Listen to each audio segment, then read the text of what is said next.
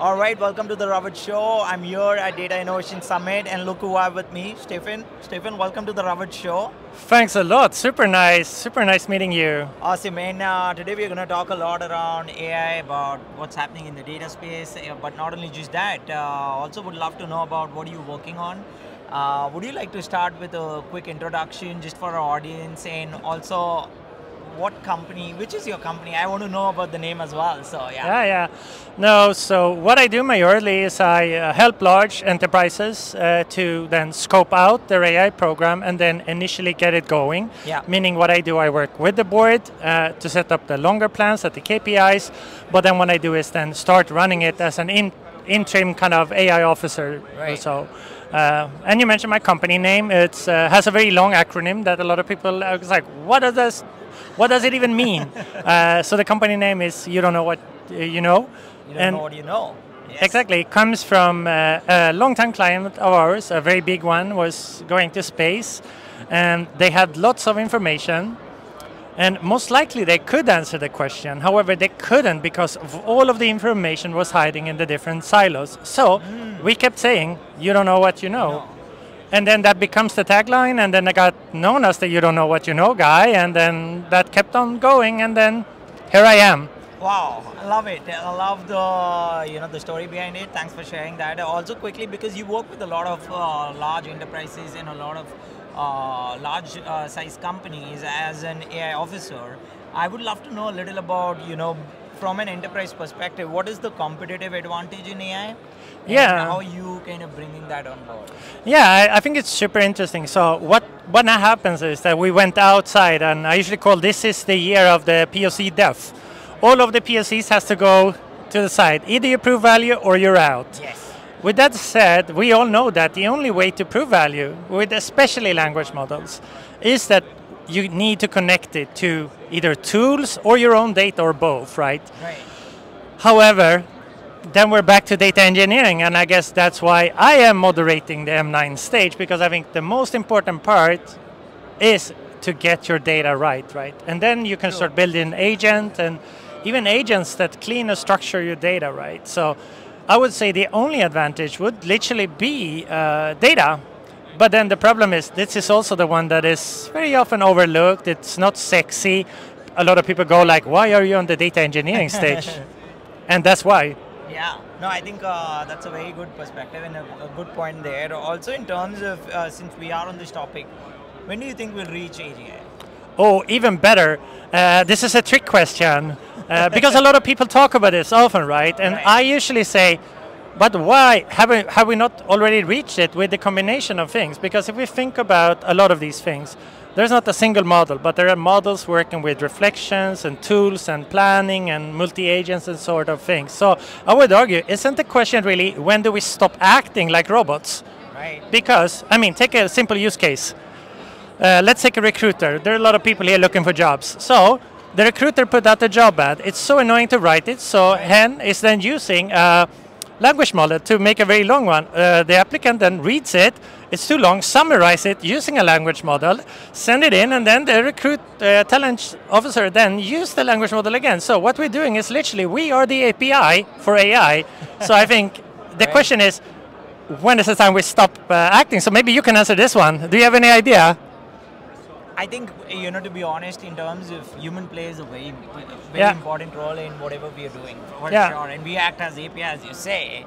Yeah. It's something pretty interesting because a lot of enterprise leaders kind of, also feel that what's the next step Yeah. in terms of us implementing AI? Yeah. Who are going to be those agents? Yeah. No, but I think this is the point what I think is like super interesting, right? Because we very often focus on technology and we build technology, but what is equally and maybe even on an enterprise level more important, how does technology in turn rewrite our behavior? Right. And so when we implement technology, how does that rewrite us? Yeah. And then this is where we will never come to AGI, because we build new tools, the tools builds us, so we're just pushing this. This is amazing. I'm totally aligned with what you're talking about, and also quickly in terms of the LLMs as well. It's been almost a year since we've got into the adoption phase. What do you see? What's coming up next? There are obviously so many LLMs out there, and so many companies obviously building their own as well. Yeah. What do you think about it? No, I mean it's like insane. I said in my opening remarks, Yeah. the only thing that is growing on a speed faster than the new models coming out is the LinkedIn AI experts. But one thing that really shook my mind, I remember in the top of the year, so I was in South Korea, Yeah. spending time. I sat down with the CTO of Upstage. They have built a fantastic model called Solar. And then they showed a little bit where they're working on. So we looked upon the small models, which Right. is now the hype thing coming. And models running local on your Mac or on your phone. And to be honest, I was mind blown. I couldn't compute. This was like the same experience of being on internet, speaking to another person in another Exactly. country. I'm like, where's the connection? And I was like, I want to look under the hood. There is no cable here. There's no Wi-Fi. How can this Yes. work? And I think this is the thing that we're going to have to talk much more about, because that in combination with the large ones, Yeah. this is where we start seeing that. And then I don't even know where we're going on. We go back to the previous questions, like how will this rewrite the way we work? And I think one thing that I see a lot is that it's not that obvious that my colleagues would be a person anymore. I would say that it would be a mix of different things. So I don't know, we're in for a hell of a ride, I would argue. This is very interesting, and definitely, I think, obviously LLMs is one thing, but small language models is the new and trending thing, which is Yeah. No, it's just that it's all of a sudden becomes so accessible and so easy to easy. chew, and it's just like, because that's the frequency, right? The more you can actually do it. I mean, if you have something very big and very expensive that takes a lot of time to fine tune and train, then there will only be for a few. But then there will be a very structured way. So what I like with these small ones is that it will allow for a lot of people to do stupid things. Because when we do stupid things, there will be like, 1, 2, 3, 4, 6 that didn't work, and then there's a brilliant coming out of that.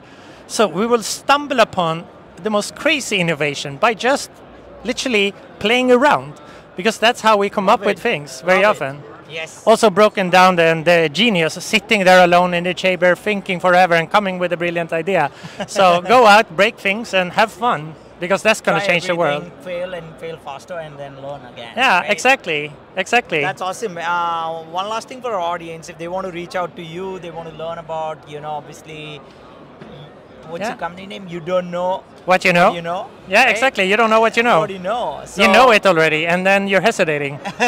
Yes. So if they want to reach out, learn more about, LLMs, AI, and in general as well, where can they reach out to you Yeah. and learn more about your company? I think the easiest would be to go to my LinkedIn. I tend to connect with everyone. If you're not overly selling, then I will be slightly restricted. So that's the kind of cliffhanger there. But other than that, I think the network is the most important thing in learning, right? So I love it. Yeah. sometimes I'm the one learning, and sometimes you're the one learning, and Exactly. very often we don't even know which way, because it's going both ways. Both ways. Which True. is the cool part. So for all of you out there, just connect. Find me on LinkedIn. There will be a red background on the picture. You will see a guy looking like Steve Jobs. That's the irony joke. And then connect. This is awesome, Stefan. It was such a pleasure hosting you on the Ravit Show. Thanks for sharing all the great insights. Yeah, likewise. Super. Have a good day. Thank you. You too.